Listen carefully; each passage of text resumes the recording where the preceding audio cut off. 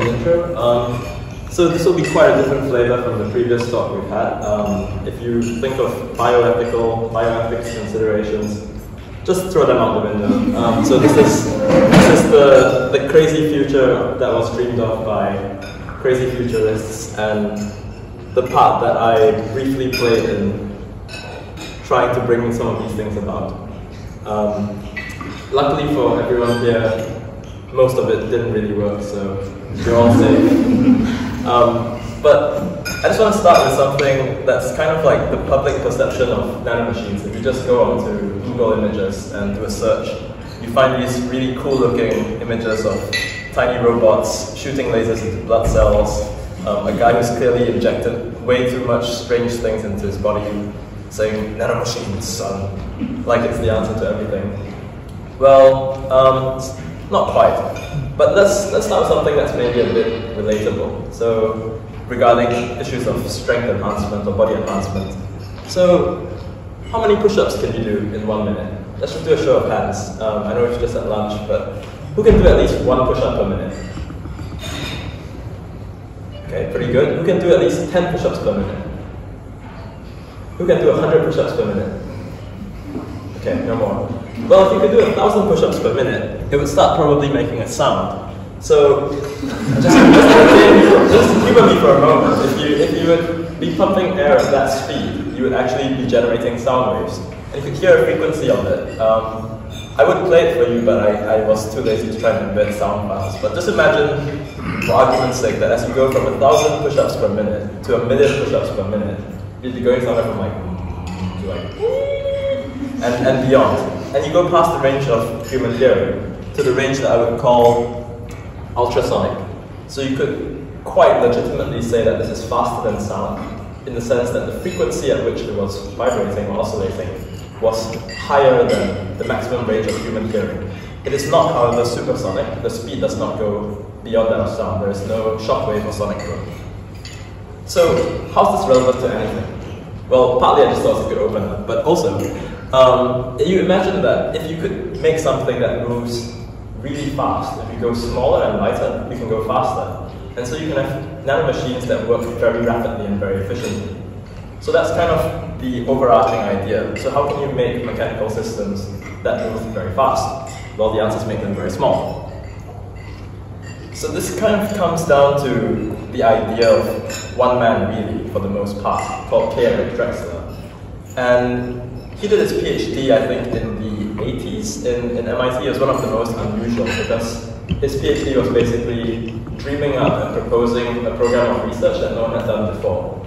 I think one department completely refused to accept him as a student, and he had to go to maybe like the arts department. It was quite bizarre. But he published his thesis as a book and kind of elaborated on these ideas that if you had tiny machines that were something like miniature construction cranes moving things about, that you could possibly construct and manufacture materials and material items at a very small scale and very quickly.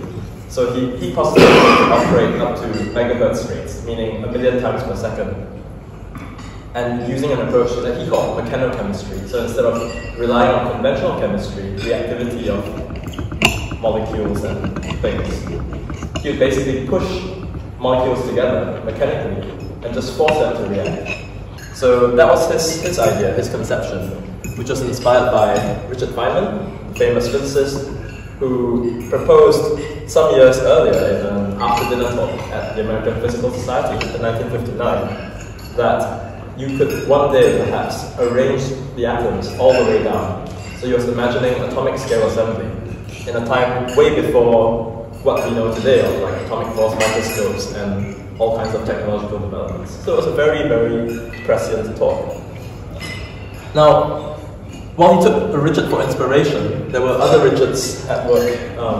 So there was a Richard Smalley, a different Nobel laureate, who won this for his work on buckyballs, the kind of 60-carbon football, tiny football shapes. And he argued that this vision was basically rubbish, it could never work, because you don't have construction cranes at that scale. What you have is something that's just more like a balloon animal, though he didn't use those words. he was saying that you have a problem of fat fingers and sticky fingers. You could pick up an atom, but you couldn't put it down because things stick at such small scales. There was another critic around the same time, in 2003, Richard Jones, a professor in the UK, who wrote a book about his own ideas of Drexler's program of nanotechnology and how these things might pan out. And what he thought was that if such things would come to pass, they would not be hard and dry, but they would be more soft and wet. So something like bio-inspired nanomachines. And he has this passage from his book, which I found very interesting, that in such a view, manufacturing would become more like brewing than conventional engineering. You would basically program the ingredients, mix them all, wait, and out comes your product, as if by magic. So I call this perhaps a sort of magic cauldron approach. And I can't help but feel that he was possibly taking a bit of a dig at Drexler and saying, like, this is just ridiculous, you and your airy-fairy magical ideas. And out of the pot you expect to come some sort of a magical genie that dances. Well, as it turns out, this is actually not so far from what we have today, as surprising as that might seem. So I just want to explain this magic cauldron approach a little bit more. It's what goes otherwise by the name programmable self-assembly. So to contrast this with previous approaches that you have for making things at small scales, well, the most conventional one is lithography. Basically, it's writing. You either sculpt things, chisel them, hammer them into the ground, and you do this one by one. So it's a serial writing approach, which is very slow, but also quite precise. Because you imagine that you move the pencil, put it down again, so you can have great control, but it's very, very tedious. The kind of opposite end of the spectrum is what we call the bottom-up approach rather than top-down, where you can grow things. So if you plant, say, a whole field of watermelons, you don't have to grow them one by one. They all grow at the same time in parallel. And you can do the same thing at nanoscale. You can even apply some sorts of physical templates that would constrain the shape of the growing particle or watermelon to make it grow in a certain way. But there are limits to this approach. So if you want something more sophisticated, for example, if you want to mass produce a watermelon with a smiley face on it, or the equivalent nanostructure which I show on the right, how would you do that? So you need a more sophisticated way of encoding instructions into the assembly materials, which is where this idea of programmable assembly comes in. So let's say that you wanted to make a bunch of red balls. Well, one thing that you could do is that you could design them in a way where they each have complementary shapes. So if you would crack them open, they make essentially tiny bits of shell that have shapes which fit together with each other, like a jigsaw puzzle, and they also have magnets in the right places. Well then, if you would just simply shape this box hard enough for long enough, you'd be supplying energy that assembles the system, and you could recover the information that was stored inside to begin with. So in this way, you can basically, just by randomly shaping a box, create the structures that you want. So the final product, you have a number of correctly assembled structures, and usually you have a few that are wrong, but that's fine. So not everything comes out perfect, and there is some error rate that you accept. Another system that you can have is this wireframe structure, which in 2D encodes instructions for forming a 3D structure. So just by the strain that's linked into joints between these parts of struts of the material, it forms a final shape that's in 3D. So this gives us hints that you can do something similar at small scales. And the key here is that we use the biological material, DNA. So it turns out that DNA is perfect for our purposes because DNA allows you to choose exactly how it assembles. The A goes with the T, the G goes with the C. If you design a really long string of A's and T's and G's and C's, like a long sticky string, then you can basically clip it together in a pre-designed way. And each place that you clip it is what we call a staple. You can then force it to connect. If you force enough connections, you can basically create whatever structure you like using these base pair interactions. And so you get some sort of a wireframe topological diagram that we see in 2D. But this 2D structure can actually form something in 3D in the same way, because each joint has its own strain pulling in a certain way, so that the whole structure gets tugged into a desired conformation. So that's DNA origami, and that's programmable self-assembly. And I would argue that this is the magic cauldron. So it was invented in 2006, only 3 years after Richard Jones's book, by a man called Paul Rutherman. And he was building on earlier work by Ned Zeman in the 1980s, widely considered the grandfather or the father of structural DNA nanotechnology. And we use the word structural to distinguish this from genetic nanotechnology. So for example, genetic nanotechnology would involve gene editing or modifying proteins and things like that. It involves using DNA as an information carrier and reading out this information into a meaningful biological context. Structural nanotechnology, on the other hand, simply says, who cares what it says, this is string, and I can stick it to other bits of string and make shapes. So this is the physicist approach to biological materials. The limitation of this earlier approach was that you could only make quite small structures. So Ned Zeman made a cube of DNA, a structural cube, and he also made tile structures that could assemble over a wide space. However, these were limited either in size or in the requirement to have symmetry, so that they could tile. The genius of Rutherman's approach was that by bringing in the scaffold strand, this kind of long, malleable piece of DNA, he solved the issue of size, being able to make very large structures, but also of the constraint of repetition. Because if you would simply design the right set of clips, you could clip the same long piece of string into whatever shape you wanted. So in sort of one fell swoop, he solved both of these problems and retained the advantages of the so-called magic cauldron approach, in my words. Which is to say, mix in your ingredients, which are well designed and in the right proportions, heat it up, cook it, cool it down, and you get your structures. So it's kind of like if you try to make a batch of meatballs, but they just bake themselves. You just mix everything, put it in the pot, and then the meatballs form and make all kinds of shapes, dance around. So it's quite amazing. And the first structures that he made in his original paper were these stars and smiley faces. But quite soon after, people were already making things that looked like robots. So this is a sort of dancing robot structure, which doesn't do anything, but it does actually look like a dancing robot. So the question then is, well, how do we turn this into an actual robot? But before we go there, I should just give a note on length scales. So just to orient us, the scale of a human hair, the width of a human hair, is between 10 to 100 micrometers. So it's a tenth of a millimeter. If you go 10 times smaller than that, you get biological cells. Go 10 times smaller again, you get visible light between 400 to 700 nanometers. That's the wavelength of light. Go another 10 times smaller, and you get these origami structures. And just above here, not to confuse you, but it's just to show that in nature, DNA also assembles over multiple scales. It spans the length scale from nanometers to micrometers just naturally as it bundles into chromosomes.